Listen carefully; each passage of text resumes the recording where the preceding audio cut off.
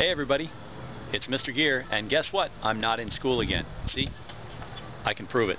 Actually, I'm off at ACT training downtown again, but we're still going to do your lesson by video just like we did it last week. I hope you find it interesting.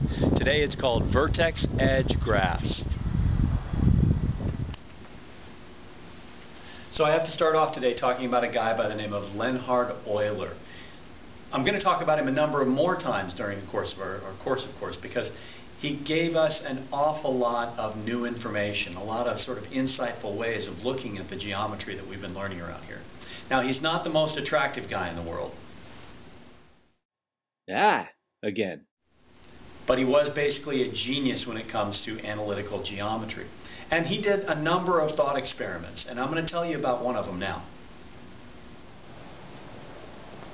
One of the things this guy Euler liked to do was he would take strolls around the city of Königsberg, where he lived for a time, and just check out the sights, check out what was going on around. But he was always thinking.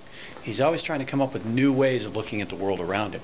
And he noticed that here in the city of Königsberg, there were 7 bridges that crossed over the river Prevel in different locations, different places that people needed to get. And he looked at the bridges, and one day he asked himself a simple question. I wonder if it's possible for me to travel over every one of these bridges only once and never have to backtrack over any of the bridges. Seemed like an interesting enough question, so he tried it out, and it just never worked. Every time he tried it, he thought, this has to work. There's no reason why it shouldn't. And yet he'd try it, and it didn't. And then one day he started thinking, I wonder if it's not possible, and even more important, I wonder if it's possible for me to prove that it's not. Now, for the record, the bridge at Königsberg problem has been attributed many, many times as if it's a young lovers problem.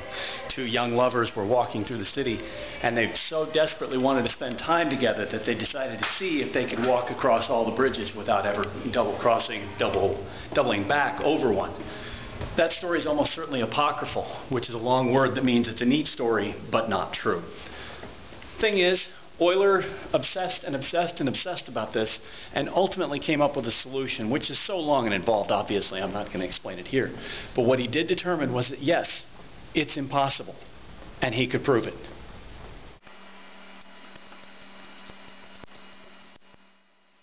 Here was Euler's big breakthrough. He realized that it wasn't about the bridges. They're just a place to get from one place to another. If he truly wanted to analyze this problem, he needed to look at the nodes, the places the bridges connect to.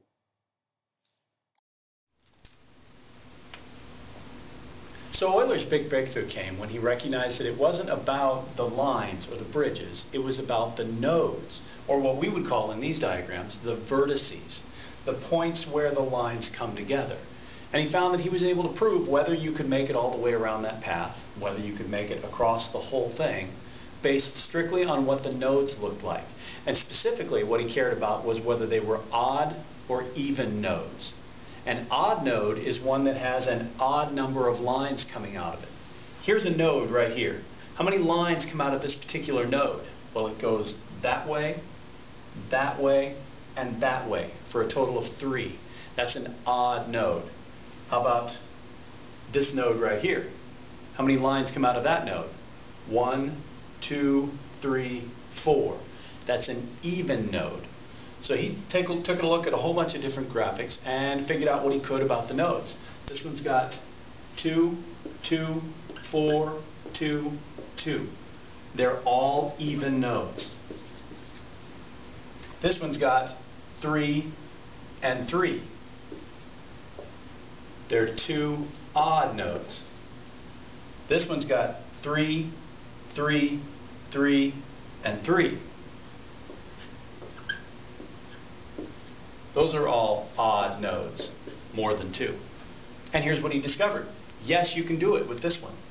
You can go all the way around and start back where, or end back where you started. Yeah. Simple. He noticed on this one, you can start anywhere and end somewhere else, but you can cover the whole thing.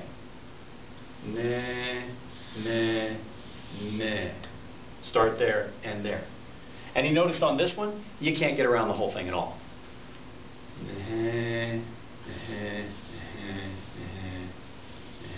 Whoops, I'd have to cross back over that part there.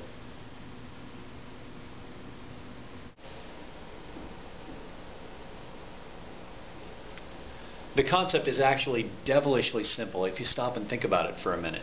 Look at each of these nodes. On the left, there's an odd node. It has 1, 2, 3 lines coming out of it. On the right is an even node. It has 1, 2, 3, 4 lines coming out of it. Think about the odd node for a second. I can come into it, I can go out of it.